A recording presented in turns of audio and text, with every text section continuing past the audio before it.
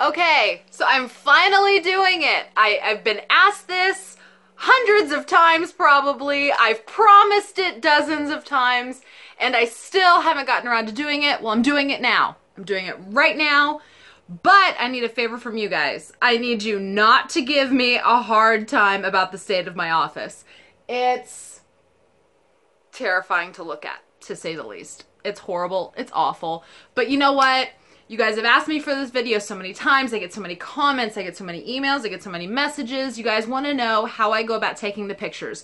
You want to know about how I get the quality out of my pictures that I do. You want to know about my backgrounds. You want to know about if I use mannequins, how I flat lay, what lights I use, what cameras I use, all that kind of stuff. So I'm just going to tell you everything that I do.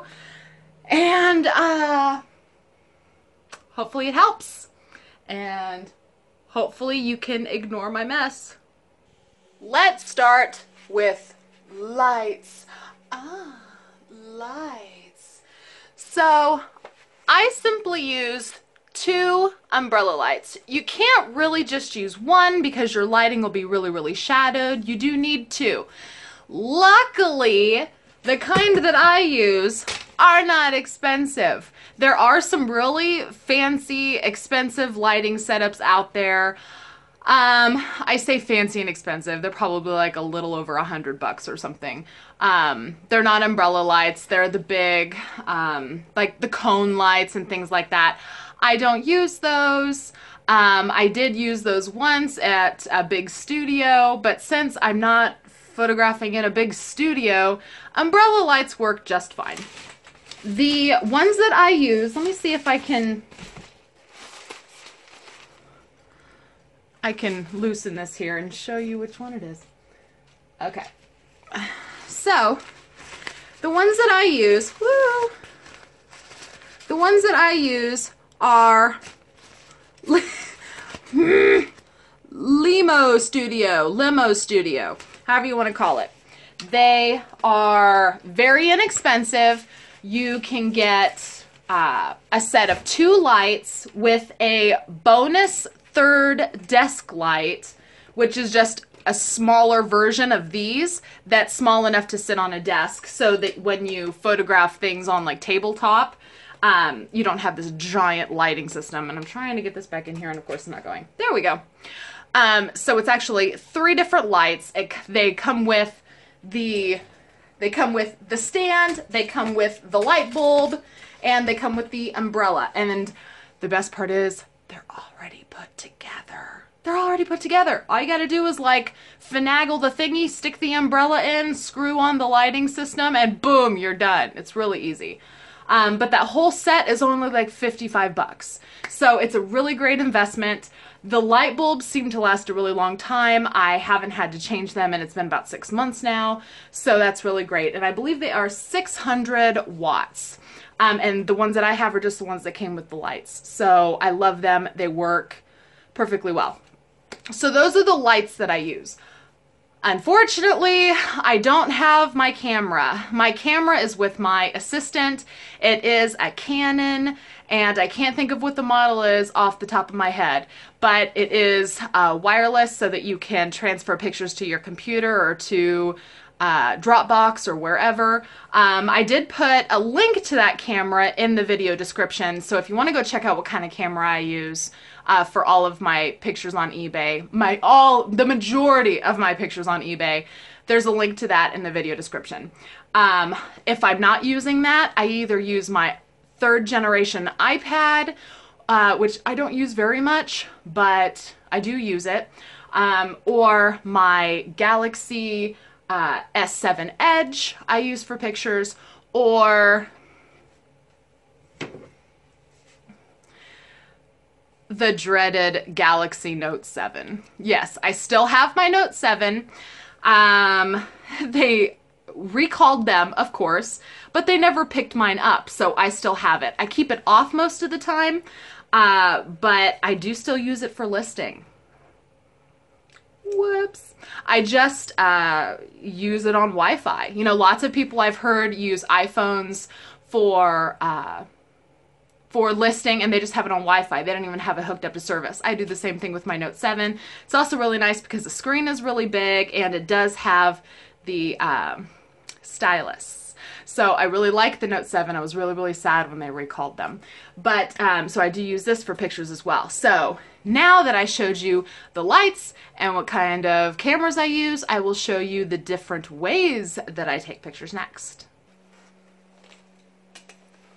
Not doing anything.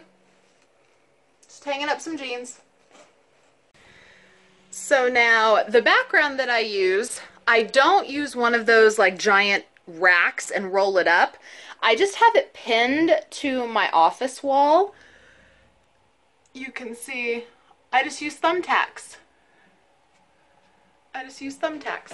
And so I have that against my wall and I don't roll it up. It's just up there all the time.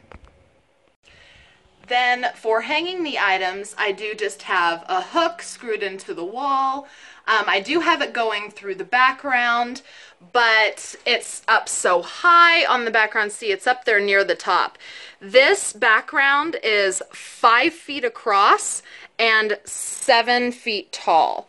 So it's up right near the top. So if it gets a little damaged, you'll see here, I had to kind of move it over a couple of times, but you really don't notice that because I'm not really photographing anything up here. I'm photographing down here. So you notice you don't even see where the holes and the hook are. You just see from here. That's where the picture would be taken. So that is how I go about hanging things on the background. I used to use a hanging mannequin. I have a set of 3. I am not going to say that I dislike them because it's not that I dislike them. I used to have these. I actually bought these off eBay and I will put the link to the seller that I bought these from because I got a really good deal. At least I feel like I got a really good deal. It's a set of 3 and what it is they're just all gonna fall down. It's the men's torso, the woman's torso, and children's. And what's really awesome about these is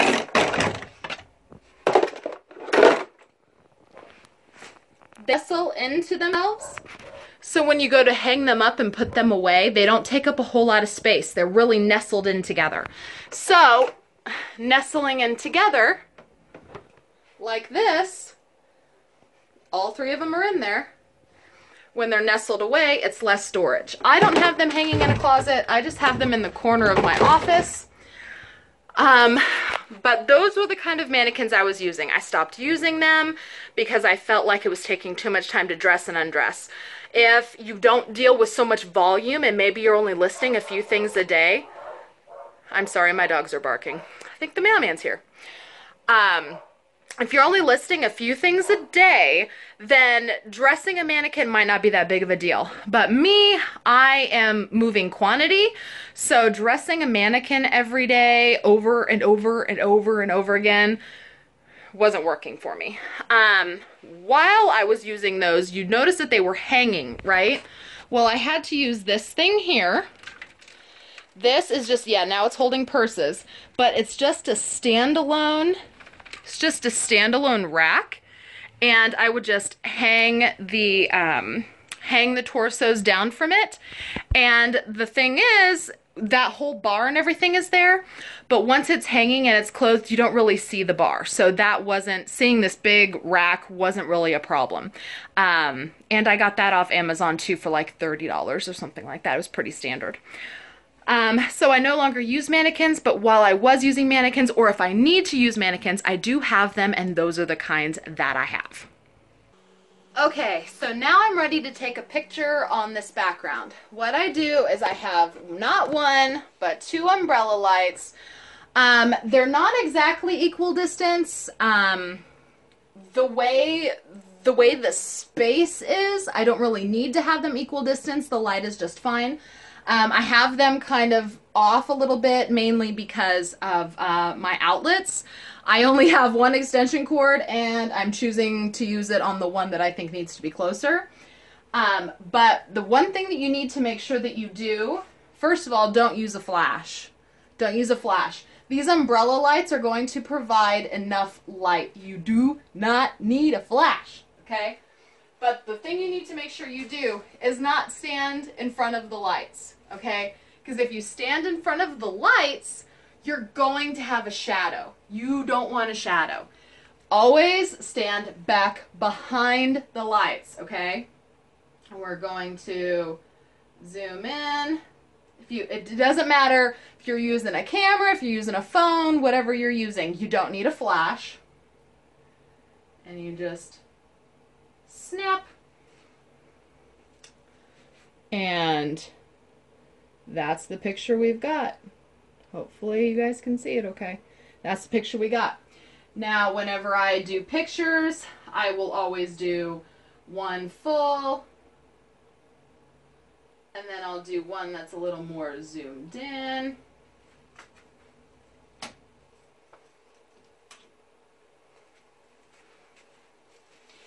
Then I'll do... Now, I'm not actually listing these, so I'm just kind of like speeding through these pictures. I actually think these are already listed. And then I would pull these down and I would take a picture of the tag. I usually do 5 photos for pants and 3 to 4 photos for shirts. You know, front, back, tag, and then maybe an up close of the design or something. I do add photos if there's any blemishes, rips, stains, anything like that. You want to make sure you add pictures of that. But that is how I photograph on the wall. Okay, here is a little bonus info for you guys. So now I know that places like Instagram and Poshmark, you usually do pictures in like a 1x1 square. I have heard a lot of people ask questions about how to fit it inside that square and how frustrated people are that, you know, you can't get the full garment or the full item in that square, that you need an elongated picture. One of the things that you can do to avoid cutting off your photo if it's not cut right is right inside your phone, you are actually able to change the setting of how you photograph. I know on my phone, it's this little gear here. I'm sure that iPhones and everything are very, very similar. But you hit the little gear, you go to picture size, and then you can actually select a 1x1 box. Then once you select that, you back out, and you've got a square. So now anything that you photograph is automatically going to be in a square, and it will save you time for cropping later. Very handy to know. Okay, so this is a background that I primarily use for flat laying. I literally just put it on the floor, you guys. It's just a 3-foot by 5-foot background. It was only $10 on Amazon. I will put the direct link in the video description if you guys are interested in it. I do love it. It photographs beautifully.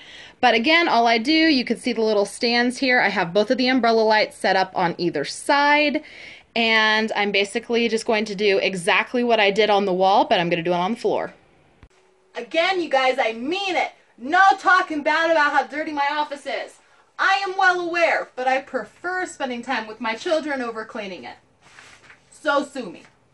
Okay, so we're flat laying this. There it is.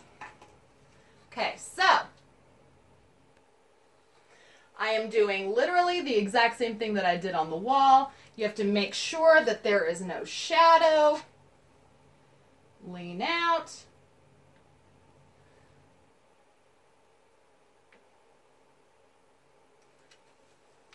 Then we're going to do the back side.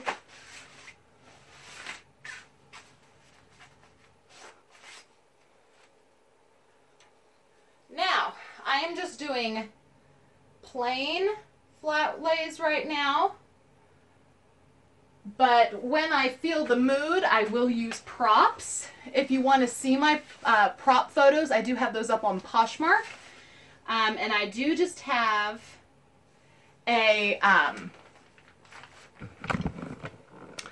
do just have a box. Actually, I'll just bring you right over here. We're going all over my office in this video, you guys. Oh, by the way, you want to see those pictures I took? Okay. So those are the ones on the flat lay.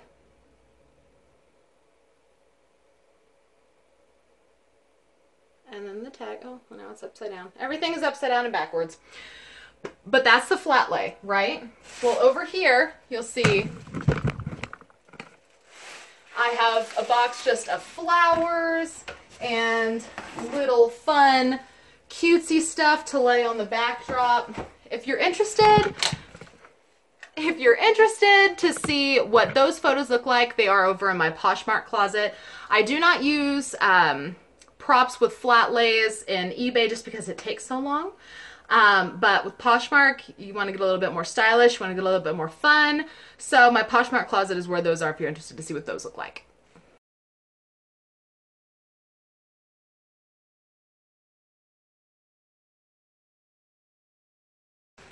So now this right here is my wonderful shipping station.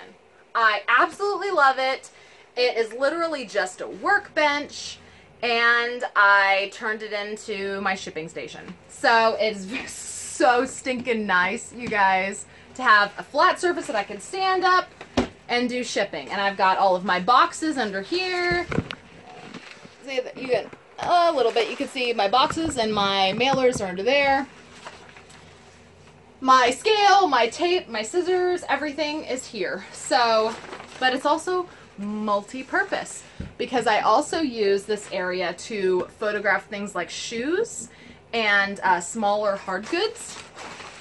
I will use any kind of background, but just because I already have this out, I'm going to use this one. But what I do, you'll notice I have these giant clips sitting here. These are what I use to hold the background up. That's why these little shipping stations are so stinking cool. Pretty sure I got this from Menards. I think it was like $80 or $90. I'll have to look and see if there's a link because this thing is so cool. I love it. I freaking love it. So, okay. So what I do is I come over here.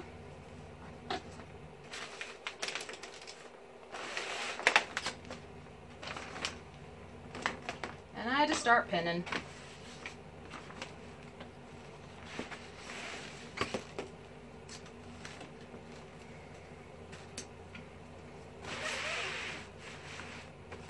And then, I actually need this one. I have, oh, you guys can't even see. So this has a pull-out drawer, which is where I keep like tape and stuff. It's so awesome. And I will just take these, clip it to the drawer, so that way it does not slide down.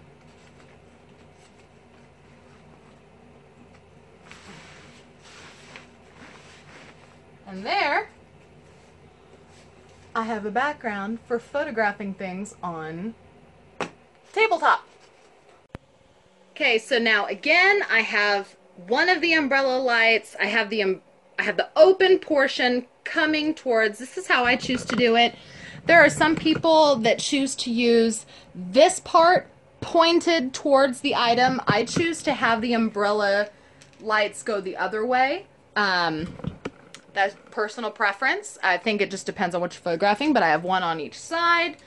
I have one over here, one over here. Yes, it's all my husband's crap. So, and then we got the background here. And then I need something to photograph. There's a thing of hairspray. So, let's take a photo, shall we?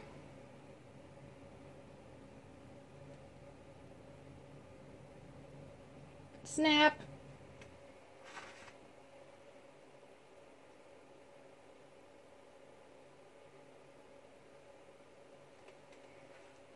Alright. And there is our photo. Isn't it pretty? That's what our photo looks like. It's nice and bright, looks good, the background's awesome. I didn't have to get on the floor. You can get a couple of muslins and kind of like maybe drape it down a little bit, or you could use a basic background like this. But that's the third and final way I take pictures. One last tip. I do like to list on my computer. I don't like to list using my phone, but I will take photos with my phone. So what I do like to do is, since I don't have an iPhone, I do have an Android, I love uploading my photos to my Google Drive that's connected to my Gmail. All you do, it's really simple. Just like you would take a picture and share it to Facebook or share it to Instagram, instead you share it to your Drive, and then you select your email. And then from there, you can go into your Gmail account, open your Drive, and all of your photos will be there. And that way I can save them to my computer and upload them into my eBay listings. Easy peasy, and I don't have to worry about listing on my phone. I don't like listing on my phone. I am a computer lister forever. Thank you guys so much for watching. If you like this video, give me a thumbs up and let me know. Again, everything that I talked about, the backgrounds that I use, the lighting that I use, everything is in links in the video description. So feel free to go take a look and see if there's any that you like. Everything that I pick is always really super affordable because, like I always say, I'm stingy. So anyways, all of the links are in the video description. If you have any questions or comments, you can feel free to leave them in the comments below. If you haven't subscribed to me yet, I hope you will. And thank you guys again, and I will see you with my next video. Bye!